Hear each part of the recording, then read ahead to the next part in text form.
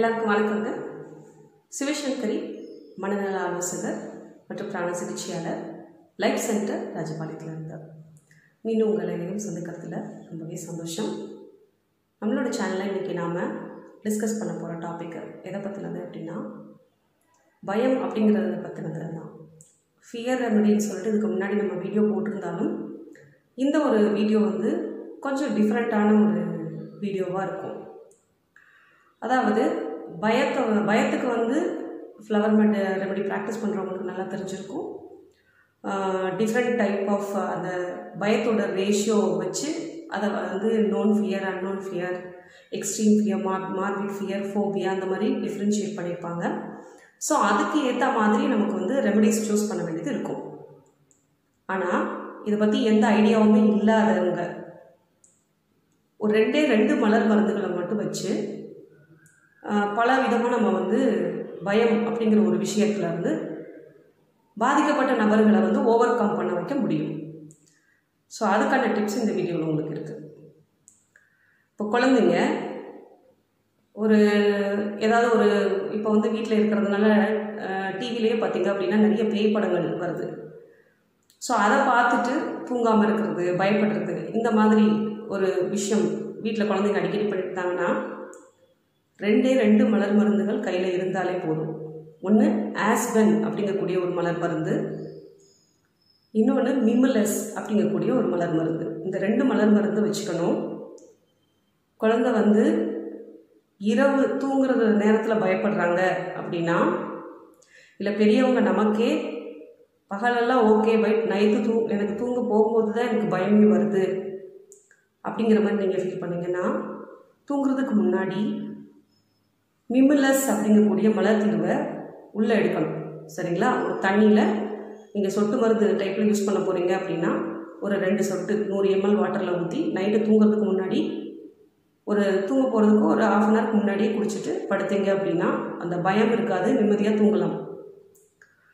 அதே போல் ஆஸ்பென் அப்படிங்கக்கூடிய மலர் மருந்தை என்ன பண்ணணும் அப்படின்னா, டெய்லி வீடு மாப் பண்ணும்போது இப்படி பயந்துக்கிட்டே இருக்காங்க வீட்டில் யாராவது ஒருத்தர், பேய் பயமாக இருக்கலாம், இல்லை அப்படின்னா ஏதோ சொல்ல தெரியல ஆனால் பயமாக இருக்குது, ஒரு அமானுஷ்யமான ஒரு விஷயத்தை திங்க் பண்ணிவிட்டு பயப்படுறது, இந்த மாதிரியான ஃபியர் இருக்கிறவங்க வீட்டில் இருக்கிறாங்க. அது குழந்தைங்களாக இருந்தாலும் சரி, பெரியவங்களாக இருந்தாலும் சரி, வீடை மாப் பண்ணும்போது அந்த தண்ணியில் குறைஞ்சது ஒரு 6லேருந்து 9 சொட்டு வரைக்கும் மலர் மருந்து அந்த ஆஸ்பென் அப்படிங்கக்கூடிய மலர் மருந்துடைய அந்த ட்ராப்ஸை அதில் போட்டுட்டு அந்த தண்ணியை வச்சு மாப் பண்ணுங்க.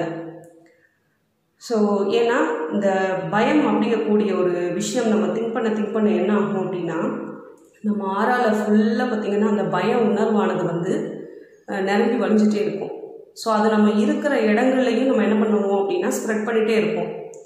ஸோ இதெல்லாம் என்ன ஆகும் அப்படின்னா, இந்த பய உணர்வு ரொம்ப எக்ஸ்ட்ரீமாக இருக்கிற ஒருத்தர் ப்ரொடியூஸ் பண்ணக்கூடிய தாட்ஸ் ஆனது கொஞ்சம் பயப்படுற ஒருத்தர் அந்த இதுக்குள்ளே வந்த உடனே, அதாவது இவர் அந்த பயம் அப்படிங்கிற உணர்வை பரப்பி வச்சிருக்க இடத்துக்குள்ளே வந்த உடனே இவரும் சேர்ந்து பயப்பட தொடங்கிடுவாங்க.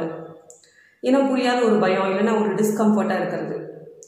ஸோ பயம் இல்லாத ஒரு நபர் இதுக்குள்ளே வரும்போது என்ன ஆகும் அப்படின்னா கொஞ்சம் ஒரு இரிட்டேஷன் கொடுக்கறதுக்கு வாய்ப்பு இருக்குது.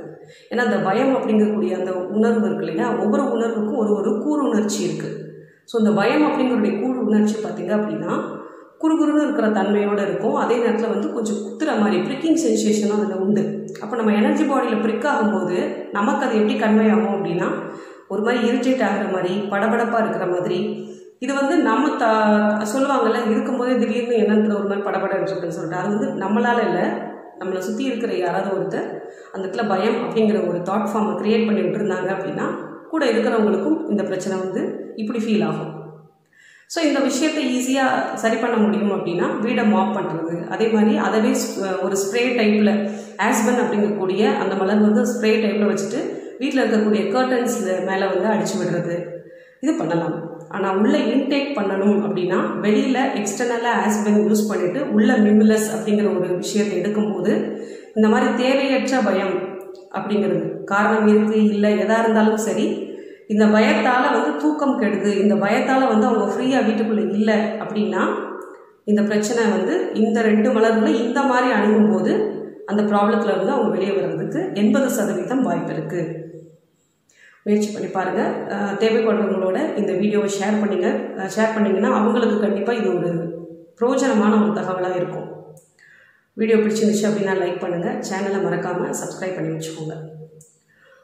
உங்களுக்கு கன்சல்டேஷன் தேவைப்படும் பட்சத்தில் 7708871224ங்கிற எண்ணுக்கு கன்சல்டேஷன் வாட்ஸ்அப் மட்டும் பண்ணுங்கள்.